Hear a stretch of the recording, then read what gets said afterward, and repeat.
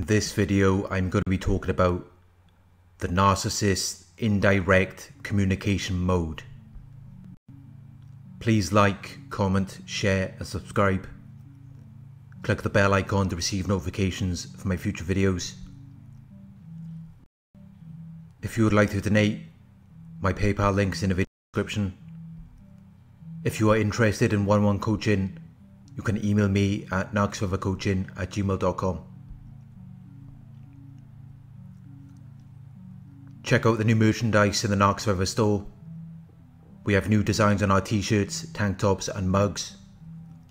The link to the Narc Survivor store is in the video description. The narcissist indirect communication mode.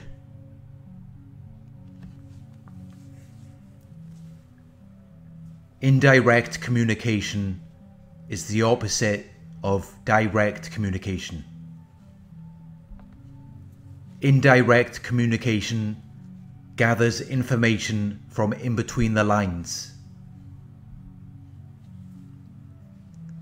Instead of asking a question or commenting on a situation, the narcissist who uses indirect communication will go about in a roundabout way.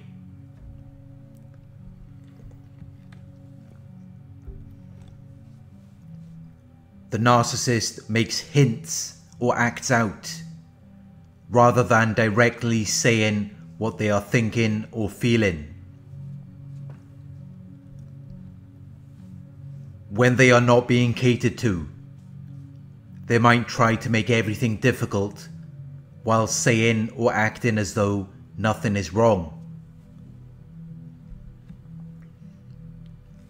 When they don't get their way, they might take twice as long to get anything done. They might use passive aggression, which involves expressing their anger or hostility in covert ways to even the score or gain an advantage over you.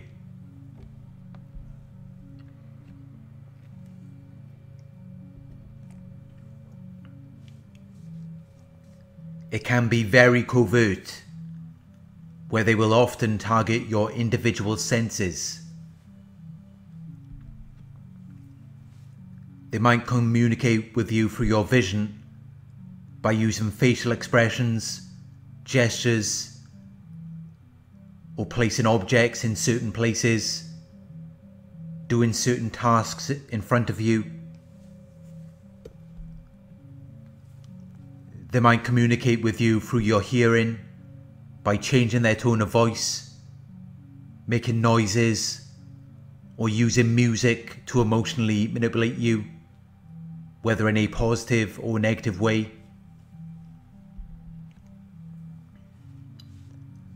They might communicate with you through your sense of smell by spraying perfume or cooking certain food.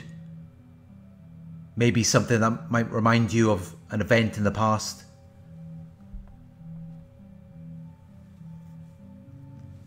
They might communicate with you through touch, by touching you in a certain way, maybe in a way that someone else once touched you. Or they might intentionally touch you in a different way to make you think that they have been intimate with someone else.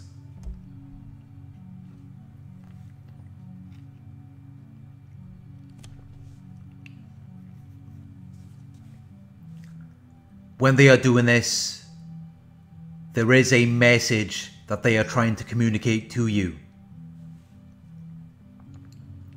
In their minds, it makes perfect sense, but then their minds are based on emotions rather than any form of logic or reasoning.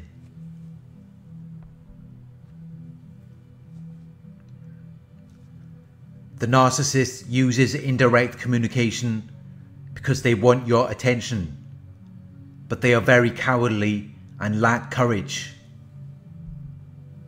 They lack the strength that is required in the face of pain or grief.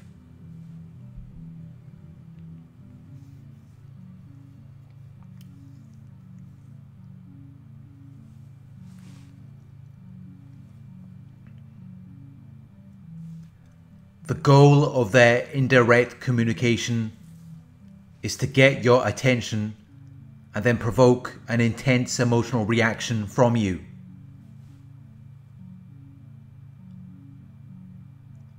They hint or act out their feelings rather than saying them directly to avoid consequence or humiliation. They may also want to avoid conflict, where they may not have a valid argument or anything logical or reasonable to say.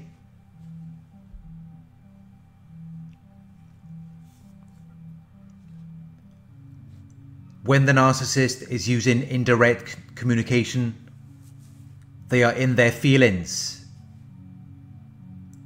They are trying to project their emotions onto you and get you to express them so that they can regulate their own emotions.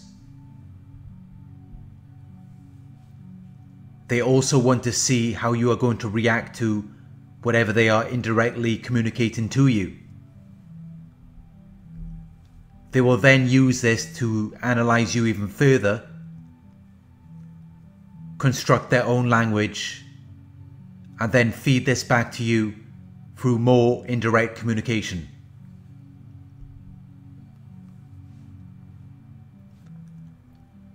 They use this manipulative code that is indirect, well crafted, but makes no logical sense. It can also be very confusing.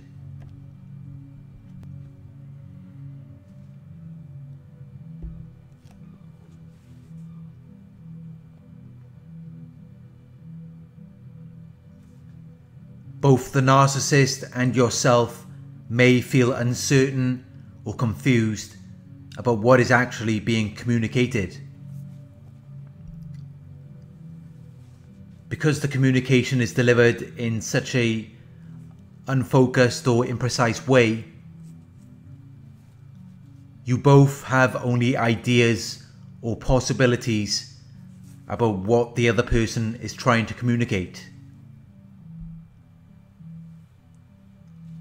Both the narcissist and you may often find forks in the road where you have multiple ideas or possibilities. The odds are that more often than not, you will discover ideas or possibilities that are different than what the other person was trying to communicate. When the narcissist uses indirect communication, it can feel like a puzzle that you can never solve.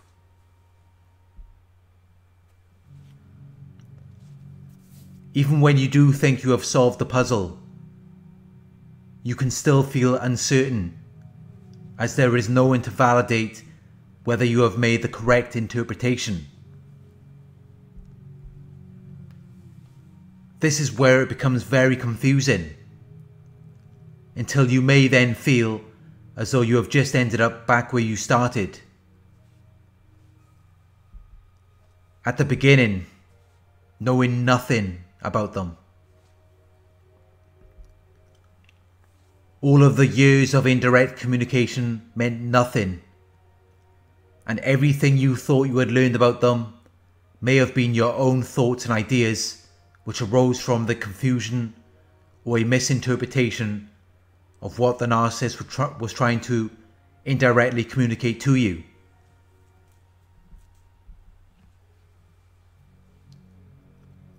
This might make you reflect and think, why would they go through all of that time and effort to indirectly communicate with you, knowing that you may never be able to interpret or understand what they are trying to communicate or suggest to you?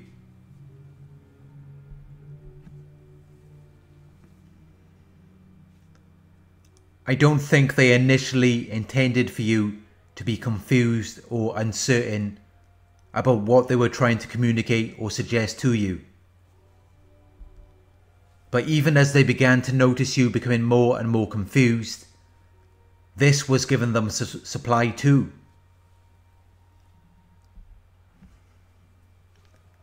At that point, it didn't matter whether you understood what they were trying to communicate or not. It was still giving them supply.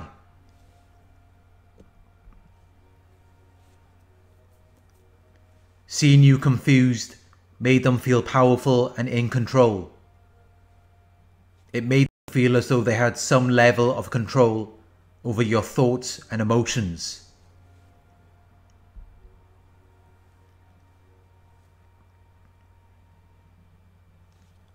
It was a mixture of having the ability to confuse you and keep you guessing, while also being able to emotionally manipulate you.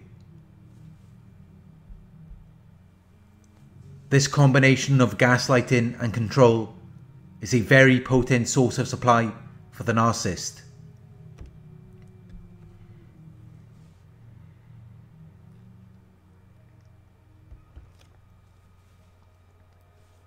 It can be very difficult to communicate with a narcissist.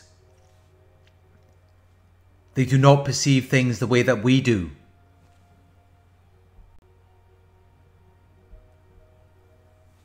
When you are trying to communicate with them, you are trying to reason with pure emotion. Emotion is unreasonable. It is not based on facts or logic. This is why you will often feel so disconnected from them and unable to understand what they are trying to communicate to you. There is no rhyme or reason when you are dealing with emotion.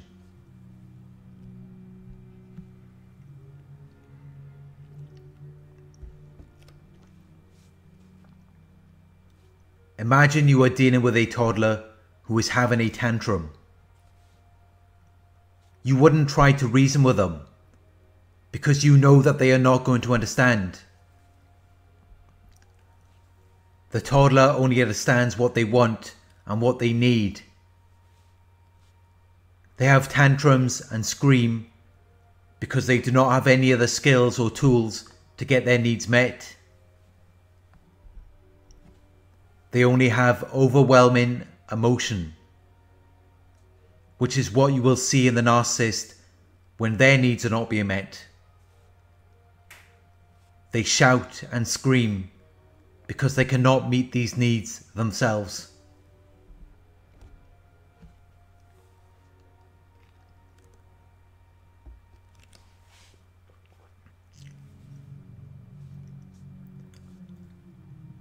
When the narcissist is trying to use indirect communication, don't give it any attention. Detach emotionally from what they are trying to suggest or display to you. Be unpredictable. Don't always be where they expect you to be at the time that they expect you to be there. This makes it more difficult for them to plan or schedule their indirect communication. If you can, go no contact. You will never reach a mutual understanding or a resolution with the narcissist.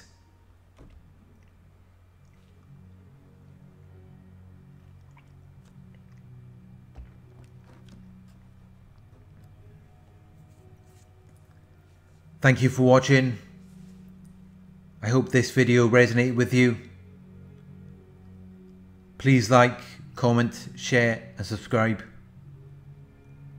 Click the bell icon to receive notifications for my future videos. If you would like to donate, my PayPal link is in the video description. Coaching inquiries, you can email me at narcsurvivorcoaching@gmail.com. Check out the new merchandise in the Narc Survivor store, where you can purchase your own Narc Survivor t-shirt, tank top or mug. The link is in the video description. Thank you for watching and I'll talk to you soon.